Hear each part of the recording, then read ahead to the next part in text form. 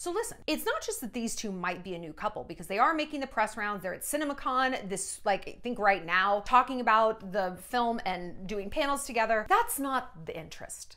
The tea is that neither one of these people are single. Allegedly, Glenn has been dating, and I have a little info on this chick, Gigi Paris. I guess she's a model or an influencer. What kind of name is Gigi Paris? Come on, man. But okay. And Sydney is engaged, like to be married, as of 2022. So what's up? Well, I asked you guys on my Instagram, what's the topic here? Because it seems like there is one. And the #1 suggestion, and I love it, what do you do when you notice your man have feelings for someone else? What do you do? We've talked a lot about how to handle being cheated on, how to get back out there, but what if it maybe hasn't happened yet?